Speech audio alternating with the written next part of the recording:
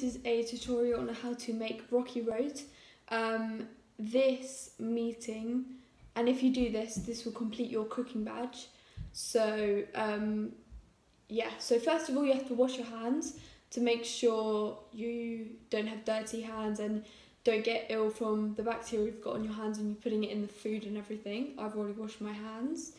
So I'm going to put all the ingredient measurements at the end of the video, or I'll just put a little comment. So first of all, we're going to need 200 grams of dark chocolate, and you're going to want to break it up like in little squares like this. So just snap the chocolate and break it up and put it into your bowl. And you do that for the other piece of chocolate as well. So you'll need 2 bars of dark chocolate, and you just break it up. And this is going to go in the microwave. So you can get an adult to help you with the weighing of the butter.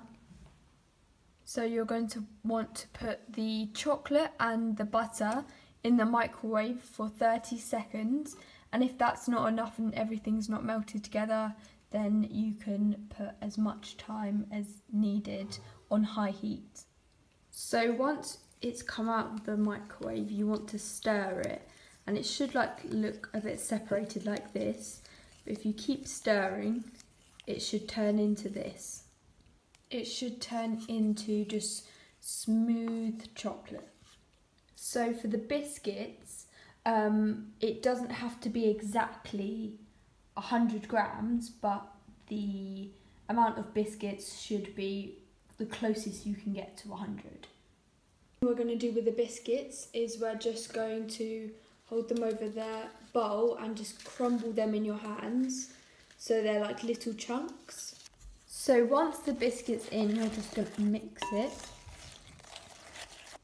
And next we're going to put 2 tablespoons of golden syrup in.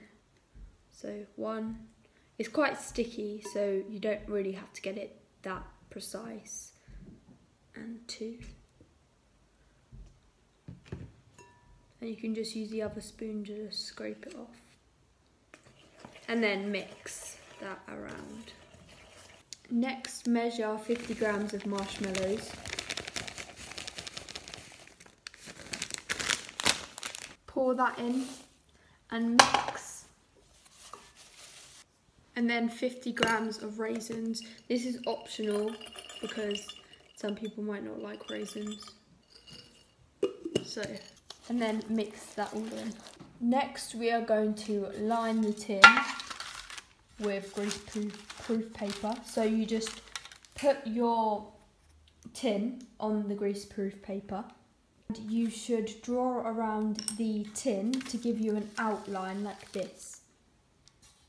And with the help of a parent, you should have cut out the outline so it looks like this. Use the lid or the little seal that comes on top of the butter to butter your tin. So once your outline and greaseproof paper is in your tin and looks like this and is all pressed down, you can add the mixture. Once you've made your mixture and it's in the tin, you can put this in the fridge for 2 to 3 hours.